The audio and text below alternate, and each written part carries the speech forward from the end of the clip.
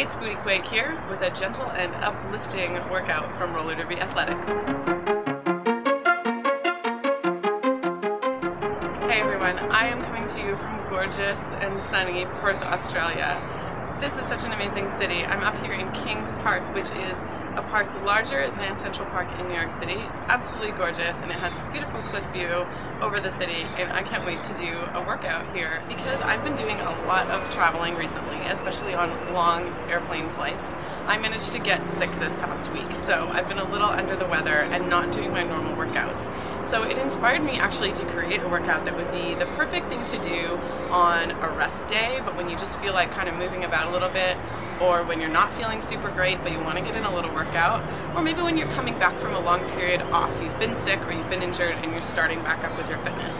So here's my strengthening, stretching, uplifting workout for you, and I hope you enjoy it. Hey guys, so I am going to warm up before I do this workout. You don't necessarily have to, but because I'm here in Perth, I have to take advantage of this amazing feature in their amazing huge park here, which is called Jacob's Ladder, and it's 242 steps up to the top. So even though I'm not feeling 100,000%, I am going to give this a whirl. Okay, so do some warm-ups if you feel like it, and then join me for the workout. Whew, I made it. And there's a sweet payoff at the top because there's this amazing view out here.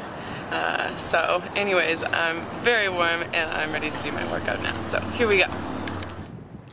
Start with your weight in your heels and then send your hips backwards as you hinge at the waist and lean forward with a flat back 5 times. On the 5th time, you're going to go down into a flat back and then raise your hands up overhead with a big deep breath. Reach up to the sky, and then come back down and do that 5 more times.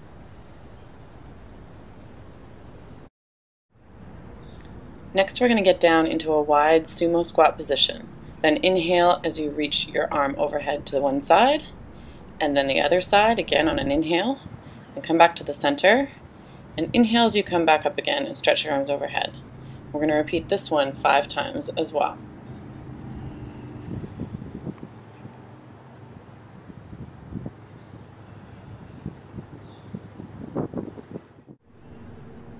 For this next sequence, start with your feet together, come down into a flat back squat, then reach one foot back into a lunge.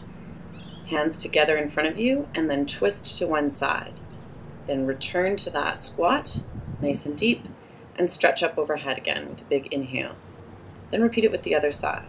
So squat, lunge back with the other foot, get a nice stretch in your hip flexor, and again, reach your hands forward in front of you, and twist strongly to the other side. Back to your squat, and inhale as you reach up overhead. We're going to repeat this one 5 times on each leg.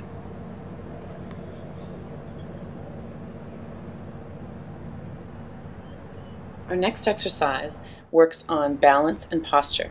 So starting from a tabletop position, you reach out with your opposite arm and opposite leg.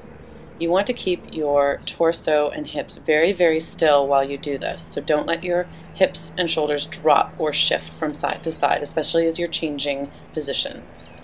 Do this one for 20 reps, alternating sides. Before we get into our next exercise, we're going to warm up our glutes and hamstrings with some simple bridging up and down. With each one of these movements, you're going to do this 5 times. You want to squeeze your glutes and your abs first before you lift up. Then roll slowly back down.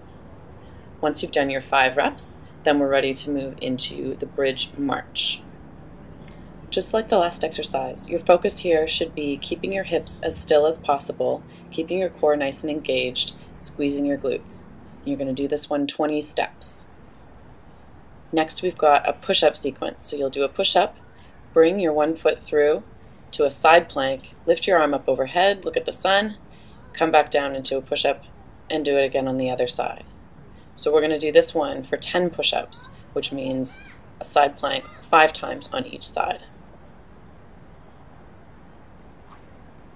And the last exercise in the sequence is a bicycle sit-up.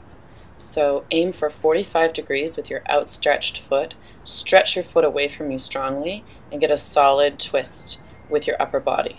If you're feeling really strong and if you don't have any lower back issues, then you can bring your feet closer to the ground when they're outstretched, like I'm showing here.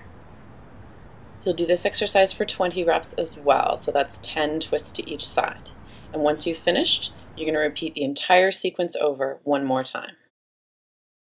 Okay, so now that you've done the meat of the workout, I want you to push yourself just a little bit. So we're going to do a little challenge at the end here.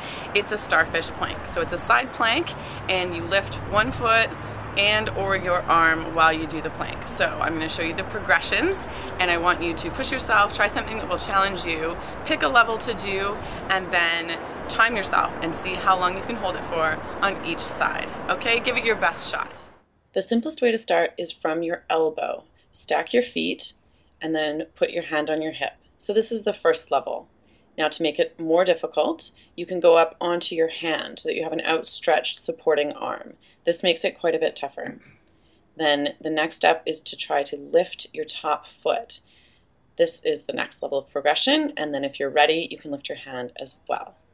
Now, as I'm going to show you on the other side, you can do the other progressions, lifting your hand and your foot, from the elbow as well. So especially if you have wrist issues, this is a good option. And there you have it. I hope you found this workout relaxing but invigorating, and I hope you pushed yourself a little bit on those star planks. Coming to you from the very relaxing and invigorating Perth, Australia, I'm Booty Quake. I just kicked your ass, now you can go kick somebody else's. See you next time. Or maybe it's just, there's bugs on me.